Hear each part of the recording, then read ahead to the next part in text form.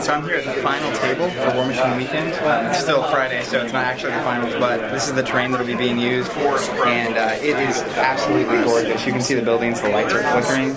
What's really cool is that everything on this is movable, so they're going to adjust the terrain right before the finals. Every building is flashing, totally movable. Just a beautiful, beautiful terrain piece. This is what we'll be reporting the finals on Sunday, which you guys should be seeing the finals video on Monday or Tuesday, and there will be some beautiful hardcore painted armies on here.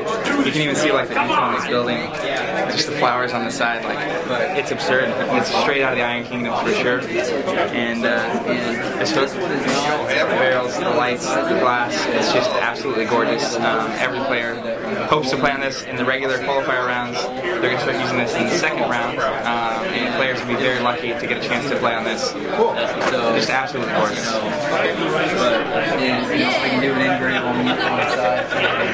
Yeah, like check out this, in the middle you've got these huge trees that are just crazy good looking, very realistic. You've got walls, completely movable.